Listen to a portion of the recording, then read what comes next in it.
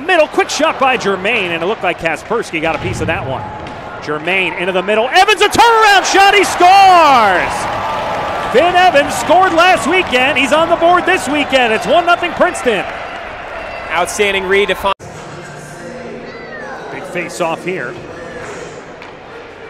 Shot. They score off a face-off. It's surprise Forge in. We are tied 1-1. It is Pearson. And that's when the small things add up. Into the middle from Keenan. Evans, a shot. That's blocked. Tigers nearly getting caught in a change. Hall the other way. Dancing on through. Hall, he scores!